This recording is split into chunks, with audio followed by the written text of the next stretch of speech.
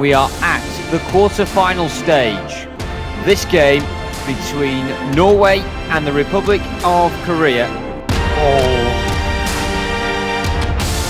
He tested his radar in these championships against Grunley, beating him, and the shot still come in, and that time it does find the corner. Another one straight away, another big save from Grunley. Huge save. Here comes Choi. This could wrap it up. Oh, what a minute. My word. Will he drop it off? Will he go alone? Back up! Oh, it's across the face. Lee Jae-woo. Round he goes. Hamra. Is it in? It's in! Oh, it's in! And we're in overtime for it.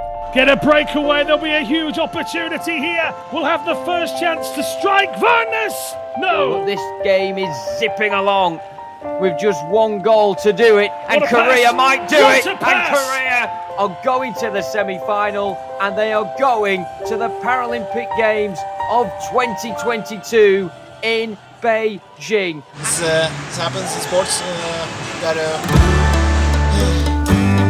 RPC taking on Czech Republic.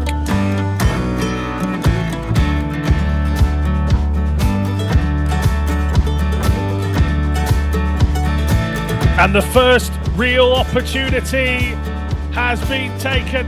And Sokolov has doubled RPC's advantage.